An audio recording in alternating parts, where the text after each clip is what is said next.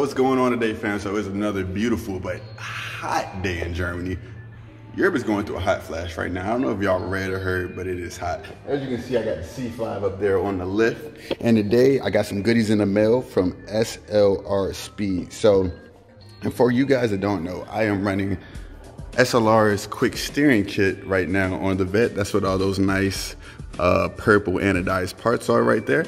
So I made a how-to video on how to install that, and Paul from SLR Speed saw that, and he contacted me and said that he had the updated and steering knuckle and for their kit.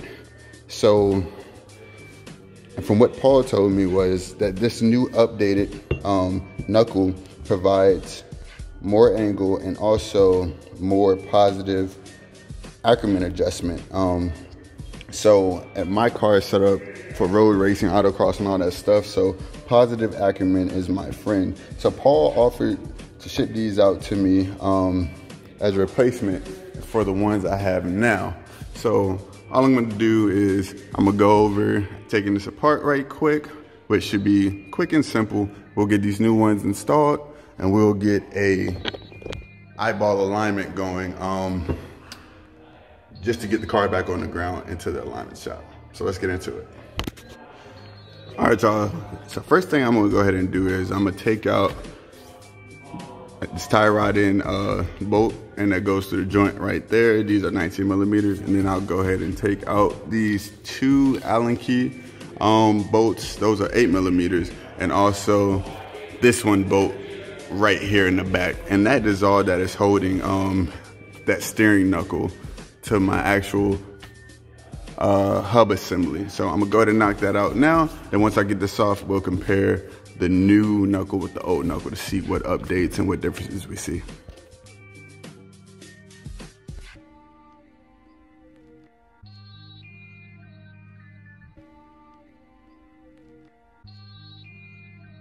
So we're gonna go over the updated knuckle and the old one. So this is the old one right here, as you can see. Nice little knuckle. And this is the new one. So we're gonna do a side-by-side comparison. So off of the rip, if you look at the old knuckle and you look at the new knuckle, you can see that there's some material that's been taken out here. So from what I can see, that is so the actual knuckle can sit more flush with the hub assembly itself. So I'll show you so you can get a better idea. And so this is a knuckle. And so you can see I still have clearance between the actual knuckle itself and this shaved off part, and where I had to take off material in order to make it fit. And when I add the new one, you can see there's space now. So what I'm gonna have to do is I'm gonna have to modify this more and take more material out of there in order to get this new one to fit. So that's what we're gonna do now.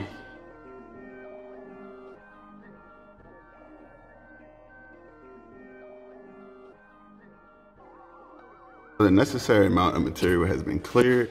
As you can see, it took a fair bit of material out of there, but the new arm, well, the new knuckle fits perfectly. You can just see the light through there. So I'm gonna go ahead and get this one back reinstalled, back put together, and then we'll move on to alignment.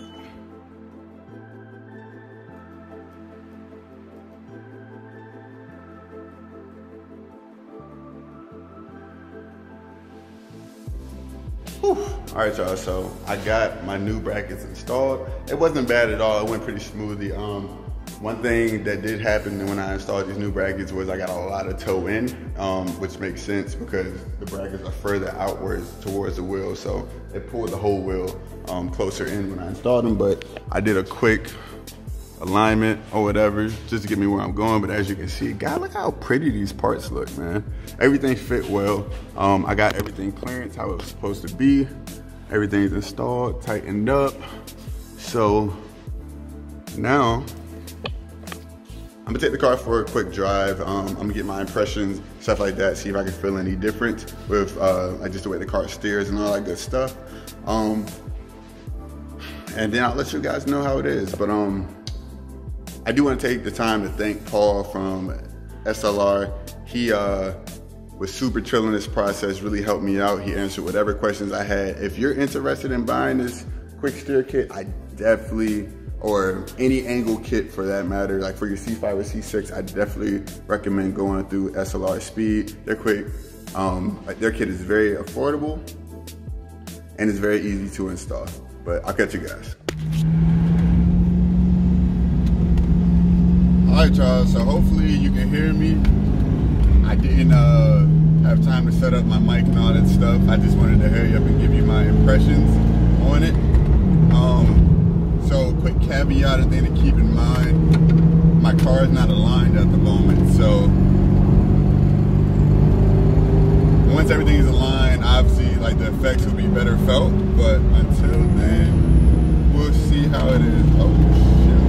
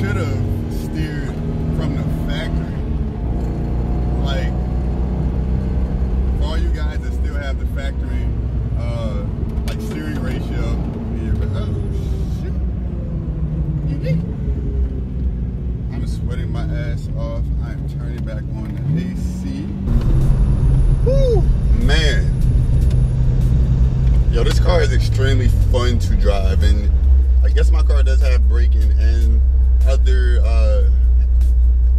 light suspension modifications, but one of my favorite modifications I've done so far has been this SLR kit.